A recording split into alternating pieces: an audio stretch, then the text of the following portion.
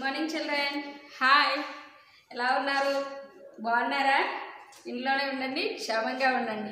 Okay, మనం ఇప్పుడు first lesson last వీడియోలో నేర్చుకున్నాం కదా. ఎంతవరకు నేర్చుకున్నాము? పేజ్ నెంబర్ 24లో ఒక 8 లైన్స్ వరకు మనం నేర్చుకోవడం జరిగింది. ఏంటి? What is our first lesson name children? Sevens వాన దేవుడా. ఏంటి? వానదేవుడా.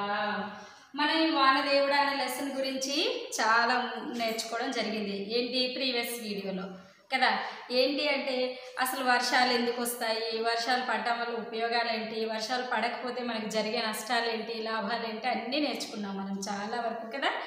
అయితే అలాగే గ్రామాల్లో ఉండే ప్రజలు వర్షం కోసం, ఎందుకంటే సిటీలో ఉండే వాళ్ళకి పట్టణంలో ఉండే ప్రజలకైతే వర్షాలతోని ఎండలతోని వాటితోని సంబంధం లేకపోవచ్చు. ఎందుకంటే ఇక్కడ అందరూ జాబ్స్ ఉద్యోగాలు చేసుకొని నివసించే వాళ్ళు కదా. కానీ గ్రామాల్లో నివసించే ప్రజలైతే వాళ్ళే అంతా పంటలు పండించుకుంటూ వ్యవసాయం చేసుకొని బ్రతికే వాళ్ళు, జీవించే ప్రజలు. కాబట్టి వాళ్ళకి ఏంటి, పంటలు బాగా పండాలంటే వర్షం పడాలి. వర్షం ఎప్పుడో నచ్చినప్పుడు అప్పుడు పడితే సరిపోతుందా? కాదు, ఇన్ టైంలో వర్షం పడాలి. సకాలంలో వర్షాలు కురిస్తేనే వాళ్ళకి పంటలు అనేవి బాగా పండుతాయి, చేతి నిండా ఆదాయం అనేది వస్తుంది. దానికోసం ప్రజలు మనలా ఎప్పుడు జాబ్కి వెళ్ళాలి, మనకి శాలరీ పెరగాలి, నెక్స్ట్ మనకి ఇంక్రిమెంట్స్ పడాలి, మనకి ఇన్ని రోజులు సెలవులు వస్తే బాగుండు అని మన యొక్క వృత్తి, మనం చేసే పని గురించి మనం ఎలా ఆలోచిస్తూ ఉంటాము, అలాగే గ్రామాల్లో నివసించే ప్రజలు కూడా వాళ్ళ యొక్క చేసే పని వాళ్ళ గురించి వాళ్ళు ఆలోచించుకుంటారు కదా.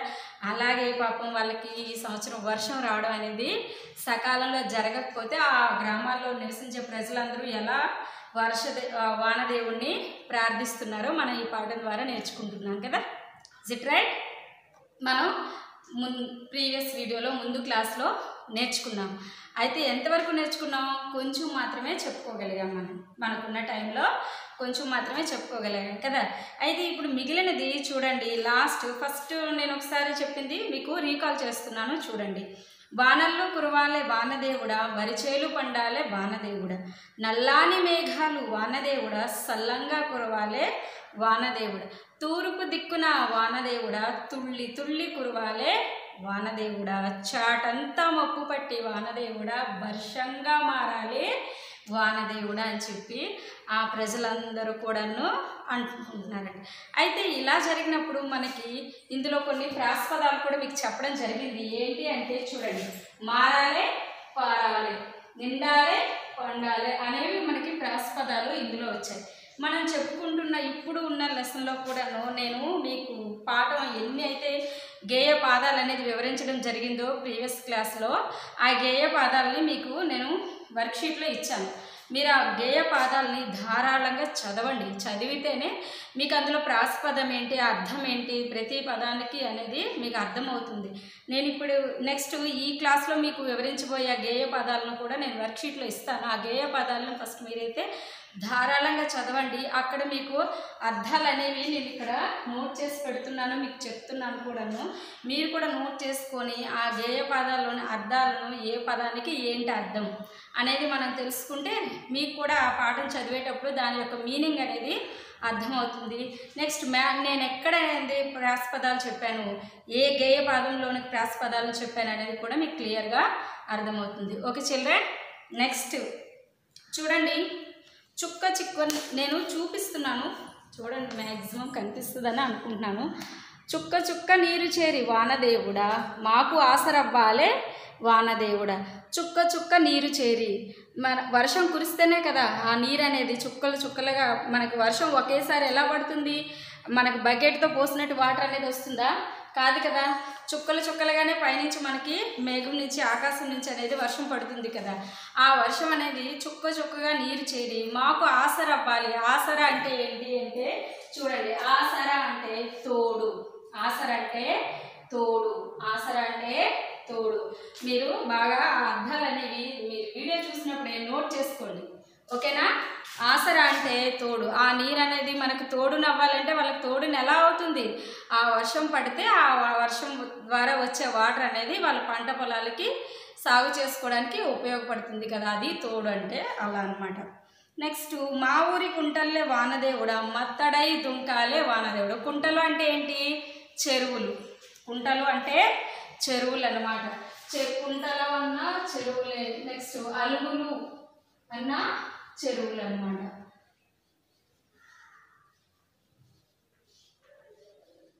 దీన్నే మనం లేదా అలుగులు అని కూడా అనొచ్చు. అలుగులు అని కూడా పిలుస్తారు. ఇక్కడ డిఫరెంట్ ఉంది. అలుగులు వేరు, అలుగులై వేరు. ఈ రెండు వీటికి మీరు తేడాని గమనించాలి. కుంటలు అంటే చెరువులు. నిండాలి అంటే ఎప్పుడు నిండితే చెరువులు? మనం ఏమైనా వాటర్ మనకి వాటికి మోసి తీసుకెళ్తామా? లేదు. వర్షం బాగా ఎక్కువగా పడాలని కోరుకున్నారు కదా వాళ్ళు. తూర్పు దిక్కు నుంచి తుల్లి తుల్లి పడాలి వర్షం అని.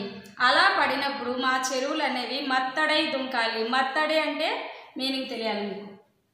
మత్తడై అంటే చూడండి, చెరువు నిండినప్పుడు నీరు బయటకు వచ్చే స్థలం. ఎప్పుడు నిండుతుంది చెరువు? చెరువులకు కావాల్సినంత వాటర్. చెరువు అనేది ఒక ప్రాంగణంలో ఉంటుంది కదా, దాని చుట్టూ ఒక గట్టు ఉంటుంది, లోతట్టు ప్రదేశం, దాని చుట్టూ ఒక పెద్ద గట్టు అనేది ఉంటుంది. అంతేగాని చెరువు అనేది ఫ్లాట్గా ఉంటుందా? కాదు. లోతట్టు ప్రదేశంలో దానికి ఎత్తుగా చుట్టూ ఒక గట్టు అనేది నిర్మించి ఉంటుంది. ఆ గట్టు ఎప్పుడు నిండుతుంది? ఆ గట్టు వరకు ఫుల్ అయిపోయినప్పుడు వాటరు ఆ గట్టు నుంచి ఏదో ఒక స్థలంలో ఎక్కడ వస్తుందంటే ఎక్కువగా ఆ గట్టు ఉండే ప్రదేశంలో అన్నీ ఈక్వల్గా లేకుండా ఎక్కడైతే లోతట్టు ప్రాంతంలో ఎక్కడైతే కొంచెం కిందికి అలా ఉంటుందో చెరువు కంప్లీట్గా ఫుల్ఫిల్ అయిపోయినప్పుడు ఆ ప్రదేశం నుంచి వాటర్ అనేది బయటకు వచ్చేస్తుంది. దాన్ని మత్తడై అంటారనమాట. మత్తడై అంటే ఇప్పుడు అర్థమైందా? చెరువు నిండినప్పుడు, వర్షం బాగా ఎక్కువగా పడి చెరువు నిండినప్పుడు ఆ చెరువు ఏదో ఒక ఆ గట్టు నుంచి ఎక్కడైతే లోతట్టుగా తక్కువగా ఉంటుందో తక్కువ ఎత్తులో అక్కడ నీరు అనేది బయటకు వచ్చేస్తుంది అనమాట. చెరువులు నిండిపోయి బయటకు వచ్చేస్తుంది, వాటర్ పొంగిపోతున్నాయి అంటారు కదా, అలా వచ్చే స్థలాన్ని మనం మత్తడై అని అంటాం. మా ఊరి కుంటలు వానదేవుడా మత్తడై దుంకాలే వానదేవుడా అని చెప్పి వాళ్ళు ప్రార్థిస్తున్నారు. మా చెరువులు మా కుంటలు అన్నీ కూడాను బాగా ఎక్కువ వర్షం పడిపోయి నీటితో నిండి అవన్నీ అలా బయటికి పొంగి పొరలాలి నీరు. అంత వర్షం మాకు కావాలి, అంత వర్షం పడాలని చెప్పి వాళ్ళు వానదేవుడిని ప్రార్థిస్తున్నారనమాట. చూడండి నెక్స్ట్, చెరువులన్నీ నిండాలే వానదేవుడా అలుగులై పారాలే వానదేవుడా. చెరువులన్నీ నిండాలి. మొత్తం చెరువులన్నీ వాళ్ళ ఊర్లో ఒక చెరువే ఉండదన్నమాట. 4 దిక్కులు 4 చెరువులు ఉండొచ్చు, 6 ఉండొచ్చు, 4 3 ఉండొచ్చు, ఎన్నైనా ఉండొచ్చు, ఈవెన్ ఒకటి కూడా ఉండొచ్చు. ఆ చెరువులన్నీ నిండాలి వానదేవుడు. అలుగులై పారాలి. వరదలు, చెరువులు మొత్తం నిండిపోయి వరదలై అలా ఏరులాగా వాటర్ అనేది బయటకు వచ్చేసేయాలన్నమాట. చూడండి కొన్ని సమయాల్లో మనం ఇక్కడే చూస్తాం, మన స్కూల్ దగ్గరే మన బ్రిడ్జ్ నుంచి ఎక్కువ వర్షం పడినప్పుడు వాటర్ బయటకు వచ్చేస్తుంది కదా. ఎందుకు? దాని ఈక్వల్గా కంటే ఎక్కువ వాటర్ వచ్చినప్పుడు అది బయటకు వస్తుంది. అదే తక్కువ వాటర్ అయినప్పుడు అలా వెళ్ళిపోతుంది కదా బ్రిడ్జ్లో నుంచి. దానికంటే ఎక్కువ శాతంలో వాటర్ అనేది ఎక్కువ వర్షం పడింది అనుకోండి, అప్పుడు వాటర్ అనేది బయటకు వచ్చేస్తుంది కదా. చాలా సమయాల్లో మనం గమనించాం కూడా. Okay, understood children. ఇంకోసారి చెప్తున్నాను, ఇదే గేయ పాదంలో చూడండి, మీకు ప్రాసపదాలు అనేవి 2 ఉన్నాయి. ప్రాసపదాలు అనేవి చూడండి. ఫస్ట్ లైన్లో వర్షంగా మారాలే వానదేవుడా, అలుగులై పారాలే వానదేవుడా. మారాలే పారాలే, ఈ రెండేంటి? ప్రాసపదాలు. ప్రాసపదాలు ఏంటో మనం ముందు క్లాసులో చెప్పాము. మళ్ళీ ఒకసారి రికాల్ చేస్తున్నాను చూడండి. మనకి ఏ పదంలోనైనా చివరి అక్షరాలు సమరూపంగా ఉంటాయి. పలికే విధానంలో, రాసే విధానంలో. వాటిని మనం ప్రాసపదాలని అంటాం. చూడండి, మారాలే, పారాలే, చివరేముంది? లాకేత్వం, లాకేత్వం. ఇక్కడ రాకి దీర్ఘం, రాకి దీర్ఘం కదా. చివరి అక్షరాలు ఎలా ఉన్నాయి? రాసే విధానంలో ఒకేలా ఉన్నాయి, నెక్స్ట్ మనం పలికే విధానంలో కూడా ఒకేలా. అటువంటి పదాలను మనం ఏమంటాం? ప్రాసపదాలని అంటాం. ఓకే, అక్కడ మనకి ఇంకొకటి కూడా ఉంది చూడండి. చెరువులన్నీ నిండాలే వానదేవుడా, వరిచేలు పండాలే వానదేవుడా. నిండాలే, పండాలే. చూడండి, డాకి దీర్ఘం, లాకేత్వం, డాకి దీర్ఘం, లాకేత్వం. 2 ఈక్వల్గానే ఉన్నాయా? చివరి అక్షరాలు అనేవి 2 ఉండాల్సిన పని లేదు. ఒకటి ఉన్నా కూడా అది ప్రాసపదం అవుతుంది. చివరి అక్షరం ఒక్కటి ఉన్నా కూడా ప్రాసపదమే అవుతుంది. 2 అక్షరాలు అన్నారు కదా, చివరి 2 అక్షరాలు ఒకేలా ఉంటేనే ప్రాసపదం అని మాత్రం అనుకోకండి. ఓకే, నెక్స్ట్ చూడండి, పెద్దలంతా కలిసి వానదేవుడా, పెద్దలంతా కలిసి వానదేవుడా కాలువలో తవ్వాలే వానదేవుడా, బీడు భూములన్నీ వానదేవుడా, బిరాన తడవాలే వానదేవుడా. పెద్దలంతా కలిసి, పెద్దలంతా అంటే పొలం పనులన్నీ వ్యవసాయం అనేది ఎవరు చేస్తారు? పెద్దవాళ్ళే కదా. చిన్నపిల్లలు చేస్తారండి. చిన్నపిల్లలు ఏం చేస్తారు? చదువుకుంటారు కదా. అలాగే పెద్దలంతా కలిసి వానదేవుడా కాలువలు తవ్వాలే వానదేవుడా. ఎందుకు కాలువలు తవ్వాలి? ఇక్కడ చెరువులు మన ఊర్లో ఉండే చెరువులన్నీ నిండిపోయి నీరు బయటికి వచ్చేయాలన్నాం కదా. మనం అలా కాలువలు అనేది తవ్వకుండా ఉంటే ఏమవుతుంది? ఆ చెరువులు నిండిపోయిన నీరు అనేది మనకి ఊర్లోకి రావడం జరుగుతుంది. అలా రాకుండా మనం ఏం చేయాలి అంటే కాలువలు తవ్వాలి. కాలువలు అనేది తవ్వామనుకోండి, చక్కగా ఆ వాటర్ అనేది మంచిగా మన పంట పొలాలకి వెళ్తుందన్నమాట. హ్యాపీగా మనం పంటని పండించుకోవచ్చు. అందుకే చూడండి, ఎప్పుడైనా వర్షం పడేసరికి రైతు ఎంత ఆనందంగా ఉంటాడంటే వెంటనే వర్షం పడిన వెంటనే మీరు బాగా గ్రామాల్లో ఉండే ప్రజల్ని ఎప్పుడైనా మీరు సెలవుల్లో ఇప్పుడు చాలామంది ఊర్లు వెళ్తుంటారు కదా. ఈ ఇయరంటే వెళ్ళకపోవచ్చు, మేబీ ఇంతకుముందు సంవత్సరాల్లో వెళ్ళుంటారు అందరూ. వెళ్తే మీరు గమనించే ఉండాలి. ఎందుకంటే వర్షం పడిన వెంటనే ఏం చేస్తారంటే పొలానికి వెళ్తారు. ఎందుకు పొలానికి వెళ్తారు అంటే ఎక్కువ వర్షం పడింది అనుకోండి, పొలం ఆల్రెడీ పంటలు వేసి ఉన్నాయనుకోండి, ఎక్కువ వర్షం పడిపోతే ఆ పంట పొలాలకి ప్రతి దానికి చెరువు ఎలా ఉంటుందో పంట పొలం ఆకారం కూడా అలాగే ఉంటుంది అనమాట. ఎలా ఉంటుంది అంటే చూపిస్తాను చూడండి మీకు ఒకసారి. అయితే చతురస్రాకారంలో అంటే స్క్వేర్ షేప్లో అయితే చతురస్రాకారంలో ఉంటుంది, లేదా రెక్టాంగిల్ ఆకారంలోనైనా ఉంటుంది. ఈ మిడిల్ ప్లేస్ అనేది ఎలా ఉంటుందంటే లోతట్టు ప్రాంతంలో ఉంటుంది. ఈ చుట్టూ అనేది గట్టు ఉంటుంది.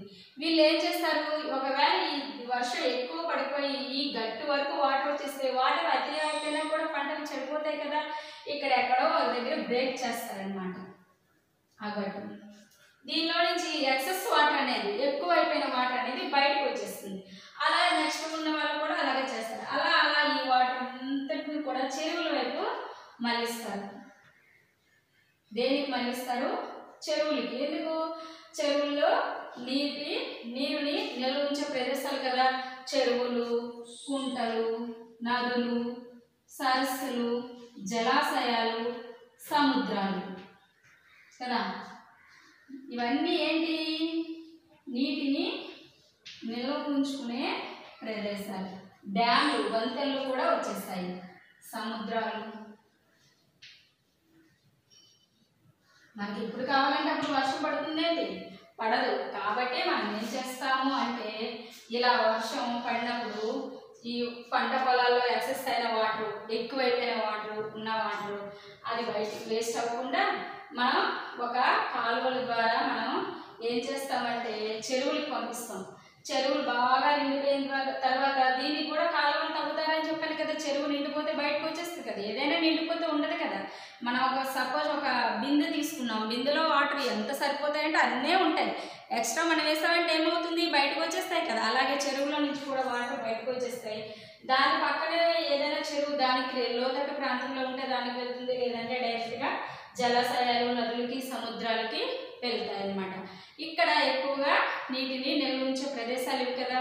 ఇక్కడి నుంచి నీరు మనకి అవసరమైనప్పుడు పంట పొలాలకు తీసుకొచ్చి మనం పంటను పండించుకోవచ్చు. ఇవన్నిటికీ మూలాధారం ఏంటి? వర్షం. ఇవన్నిటికీ మూలాధారం ఏంటి? వర్షం. వర్షం బాగా కురిస్తేనే మనం ఇవన్నీ చేయగలం. వర్షం బాగా కురిస్తేనే మనకి పంట పొలాలకు కావాల్సిన వాటర్ లభిస్తుంది. నెక్స్ట్ చెరువులు, కుంటలు, సరస్సులు ఇవన్నీ నిండుతాయి. ఎప్పుడు కావాలంటే అప్పుడు ఆ వాటర్ని మనకి ఏ విధంగా కావాలంటే ఆ విధంగా ఉపయోగించుకోవచ్చు. పంట వ్యవసాయం చేసుకోవడానికి ఉపయోగించుకోవచ్చు, లేదంటే మనం కొన్నిసార్లు విద్యుత్తును ఉత్పత్తి చేస్తాం వాటర్ ద్వారా అని చెప్పాను కదా, అలా చేయొచ్చు కదా. అదనమాట. ఓకే, నెక్స్ట్ ఇక్కడ మీకు అర్థాలు ఏంటి అంటే బిరాన తొందరగా, బిరాన అంటే తొందరగా, బిరాన అంటే తొందరగా, బిరాన తడవాలే వానదేవుడా. ఏంటి బిరాన తడవాలి? బీడు భూములు. ఏంటి? బీడు భూములు అంటే అసలు వ్యవసాయం చేయని భూములు అన్నమాట, సాగు చేయని భూములు. బిరాన తడవాలే వానదేవుడా అంటే బీడు భూములన్నీ వానదేవుడా, బిరాన తడవాలే వానదేవుడు అంటే సాగు చేయని భూములు. బీడు భూములు అంటే సాగు చేయని భూములు. కొన్ని భూములు లోతట్టు ప్రదేశాల్లో పల్లం ప్రదేశాల్లో ఉంటాయి. వాటికి వాటర్ ఎలా వస్తుంది? చెరువుల నుండి, వాటి నుండి. ఈ ఎత్తు ప్రదేశాల్లో ఉండే కొన్ని పొలాలు ఉంటాయి అన్నమాట. వాటిని మెట్టులు అలా అంటారు. ఆ ఎత్తు ప్రదేశాల్లో ఉండే పొలాలకి వర్షం పడినప్పుడు వాటర్ ఉంటుంది, మళ్ళీ వెంటనే పల్లం ప్రదేశాలకు అలా అలా అలా వాటర్ వెళ్ళిపోతుంది. ఆ వెంటనే ఆ భూములు ఎండిపోతాయి. అక్కడ పంటలు సరిగా పండవన్నమాట. పంటలు సరిగా పండినప్పుడు రైతు దాని మీద నాట్లు వేయడానికని, దున్నించడానికని చాలా డబ్బులు ఖర్చు పెడతాడు కదా. అతనికి ఏమవుతుంది? లాస్ వస్తుంది, నష్టం వస్తుంది అనమాట. అలా కొంతమంది ఏం చేస్తారంటే, వర్షం చెరువుల ద్వారా అలా మనకి కాలువల ద్వారా వాటర్ వచ్చే సోర్సెస్ అనేవి లేవనుకోండి, వాళ్ళ పొలాల్ని వదిలేస్తారు ఖాళీగా. ఏమవుతుంది? ఖాళీగా వదిలేస్తే పిచ్చి పిచ్చి మొక్కలన్నీ పెరుగుతాయి. పిచ్చి పిచ్చి మొక్కలన్నీ పెరుగుతాయి. అయితే ఆ మొక్కలు ఏం చేస్తారంటే పశువులకి వ్యవసాయం అది మేతగా ఉపయోగిస్తారు. పశువుల మేతగా ఉపయోగపడుతుంది. కానీ అదే పంటను పండిస్తే వాళ్ళకి ఎక్కువగా ఆర్థికపరమైన లాభం చేకూరుతుంది కదా. అలాంటి భూములు కూడా మేము పండించుకోవాలి వానదేవుడు అని చెప్పి మనకి ఈ గ్రామాల్లో ఉండే ప్రజలు వానదేవుడికి ప్రార్థిస్తున్నారు. ఇంకొకసారి చెప్తాను చూడండి. పెద్దలంతా కలిసి వానదేవుడా కాలువలు తవ్వాలి వానదేవుడా. మన చెరువులన్నీ నిండిపోవాలన్నాం కదా, చెరువులన్నీ నిండిపోవాలి. ఆ వాటర్ అంతా మత్తడై దుంకాలి బయటికి. ఇలా చెరువులు నిండినప్పుడు వచ్చే స్థలం అని చెప్పానండి, బయటికి రావాలి ఆ వాటర్ అంతా. ఆ వాటర్ని మళ్ళీ మనం ఏం చేసుకోవాలి? మన పొలాలకి అవసరమైన చోటికి మనం మళ్ళించుకోవాలంటే కాలువల్ని తవ్వాలి. కాలువ అంటే ఏంటి తెలుసు కదా, భూమి సమలెవెల్గా ఉంటుంది కదా భూభాగం, దానికి లోతట్టుగా ఒక ఇంత ప్లేస్లో ఇలా వెళ్తే ఎక్కడైతే పల్లం ప్రదేశం ఉంటుందో అక్కడే వాటర్ ప్రవహిస్తుంది. ఎత్తైన ప్రదేశాల నుంచి పల్లం ప్రదేశాలకి వాటర్ అనేది ప్రవాహం జరుగుతుంది కాబట్టి ఆ కాలువల ద్వారా వాటర్ అలాగా వెళ్తుందన్నమాట. ఏంటి? చెరువులు ఇవన్నీ నిండిపోయి వచ్చే వాటర్ వేస్ట్ అవ్వకుండా, వృధా జరగకుండా ఈ కాలువల ద్వారా బీడు భూములన్నీ వానదేవుడా బిరాన తడవాలే వానదేవుడా. ఎక్కువ వాటర్ కానీ నిల్వ ఉంచుకున్నట్టే ఈ లోతట్టు ప్రాంతాలన్నీ మనకి మంచిగా పంటలు పండించుకోగా మిగిలిన వాటర్ని ఎత్తైన ప్రదేశాలకు కూడా, ఈ బీడు భూములకు కూడా మనం వాటర్ని సరఫరా చేయొచ్చు అనమాట. చేయడం వల్ల ఈ బీడు భూములు ఎప్పటి నుంచో పంటలు పండించుకుంటూ వదిలేసిన భూములను కూడా మేము పంటలు పండించుకోవాలి, మాకు ఎక్కువగా ఆర్థికపరమైన లాభం చేకూరాలని వాళ్ళు అనుకుంటున్నారు. ఓకే, రిమైనింగ్ లెసన్ నెక్స్ట్ నేర్చుకుందాము. ఓకే, నేను ఇప్పుడు వర్క్షీట్ ఇస్తున్నాను. వర్క్షీట్ గురించి చెప్తున్నాను చూడండి. ఎందుకంటే కొంతమంది వీడియో చూడకుండానే వర్క్షీట్ చేస్తున్నారు. వీడియో చూడకుండా వర్క్షీట్ చేసినప్పుడు మిస్టేక్స్ రాస్తున్నారు. అలా మిస్టేక్స్ రాయడం వల్ల మీకే నష్టం. ఎందుకంటే ఒక పదం అనేది మీకు ఒకసారి ఎలా మైండ్లో ఫిక్స్ అయిపోతే ఇంకా టీచర్ ఎన్నిసార్లు కరెక్ట్ పదం చెప్పినా కూడా మీకు ఆ తప్పు అనే పదమే మైండ్లో ఫిక్స్ అయిపోతుంది. కాబట్టి ఏంటంటే అందుకే నేను పాఠం మరి ఏదైతే గేయ పదాలను మీకు ఇక్కడ క్లాస్లో వీడియోలో వివరిస్తున్నానో అది వర్క్షీట్లో ఇస్తున్నాను.